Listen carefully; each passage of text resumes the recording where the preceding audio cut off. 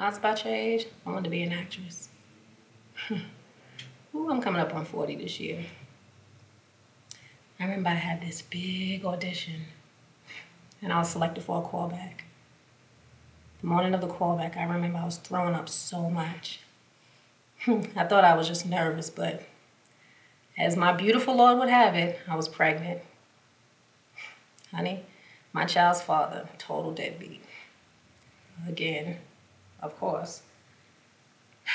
And ever since then, I've had to fight like hell, working this job plus 2 more, just to keep food on my child's plate. Get him through college and just make sure he's okay in the world, you know? Don't get me wrong. I love my child. I'm happy to see his face, his grubby little face, every day of my life. But honey, I went to daycare, not the Oscars.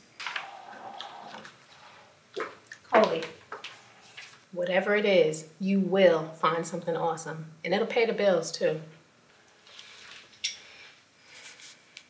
You know, it's not too late for you either.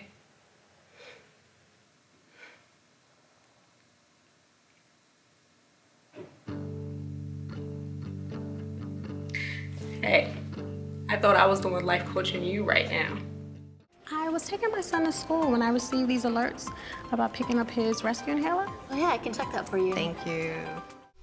Look, I've seen IUDs blow my friends' legs off. I've seen people I've grown to love and care about killed right in front of me.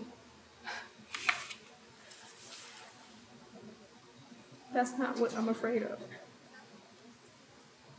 I'm afraid of not being there for them in the middle of the night if they wake up with a nightmare. I'm afraid of them getting bullied and mom not being there for them.